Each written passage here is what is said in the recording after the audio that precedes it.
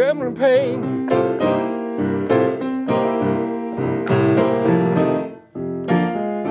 Have you ever loved a woman so much the trembling pain?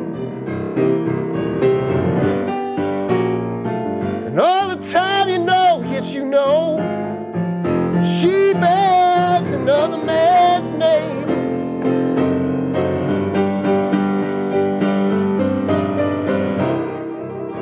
You just love that woman so much, it's a shame and a sin.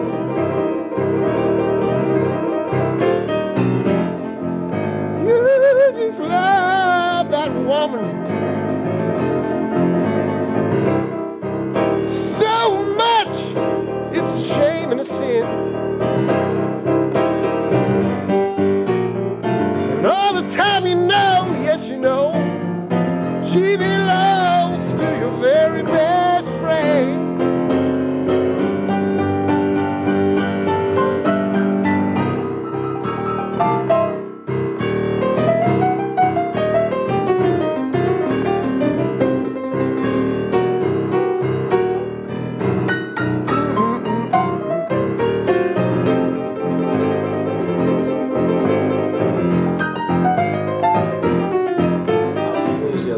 Were able to see some bands, and with you going around and looking at new talent and stuff like that, what tips could you give them for their stage presence?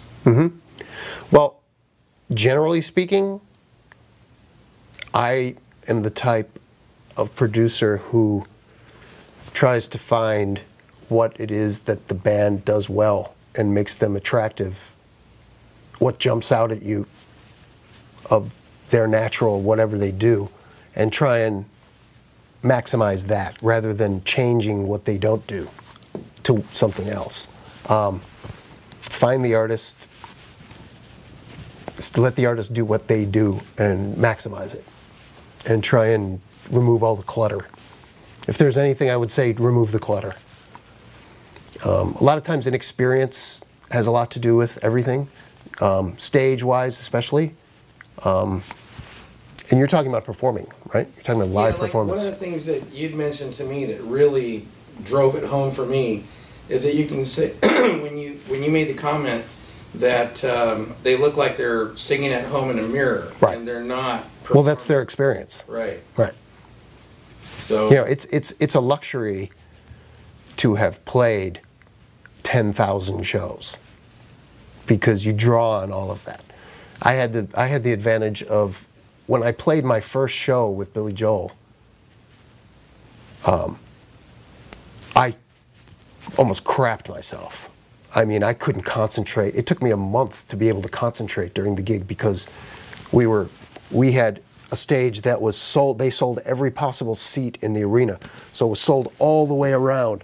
So people were literally on top of you, and it was a packed 20,000 seat generally arena, screaming at the top of their lungs. It's a sound you've never heard before. It's louder than the music. You can't hear what you're playing. You think about everything else that's going on, and to someone and that was after I had done thousands of hours of playing on stage already, and I thought, oh, I'm experienced. I got this down. Had I not done any of that stuff, I don't know if I could have somebody tell you look like you're playing rock guitar in a mirror, because you go, oh, you know what, you're right. And maybe for some of these bands, that's their 10th show ever. So experience is the thing. You got to do it. You got to go get your butt kicked somewhere. You got to go, you know, comedians say the same thing. You have to go put in the hours and hours and hours and hours of experience. That's how you learn what to look like on stage, how not to look like a poser, how to involve the audience, how to involve your band members, how to make it, you know. But all this has nothing to do with the song, by the way, because if you don't have the song, no one's going to come see you play anyhow. So. Perfect. What advice to get gigs? I mean, do you send out mass emails? What are your tips there? Just get them. Just play anywhere you can get them. Get them. High schools, parties. I can't tell you the number of times when I was in junior high school and high school that we just played for free, just in somebody's basement. Because really, you're in this because it's more fun to be at a party and be in the band getting the chicks than it is to just be a regular guy. So if you can remember that, then believe me, the guys that are making millions of dollars, if they don't have that still, they don't make millions of dollars for very long. They're gone. So really that's what you have to keep focused on is the desire to be there and do the thing. You got all these bands that are playing local clubs in their area. Every once in a while they'll get a gig at a bigger place where there's, you know, a bigger audience and stuff like that. How do they get out of that rut? How do they get into, you know, opening for some of the bigger names? That's a good question. Really, that is something with the bigger acts. You have to go to the agencies that book the gigs, and to the promoters themselves, and to the artists themselves.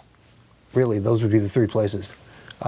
Really, what's in my future is writing songs and playing rock and roll piano, like Dr. John, Leon Russell. That's really what I love to do. I have a couple daughters that can sing, so I'm going to be writing some hit songs too, some R&B tracks. I've done that as well. I wrote a song in 2003 called The Kiss Off for an artist named Brooke Allison, who was a Disney artist. She lived here in Dallas at that time. So I've really had my hand in a million different pies, and now I'm going to hone it down to a couple different pies and go with those for now. I think unless Eric Clapton calls or somebody like that, I think my rock road touring days might be done for a little while. When the opportunity presents itself, I will tour myself. I do opening shows from time to time around town here, and hey, that's really the thing for me, is playing the piano. So, well, I hope that day comes soon. I've been listening to your tracks over and over. Oh, okay, good. So, Good. All right, thank you so much, Jeff. My pleasure. I hope get some clarity on something. Yeah.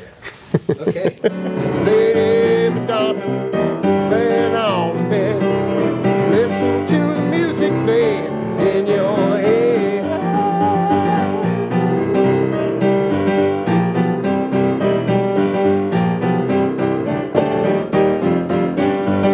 Tuesday afternoon is never ending. Wednesday morning, premium didn't come. Tim tried to learn to tie his bootleg. See how they run. Lady Madonna, lying on the bed, listen to the music playing in your head.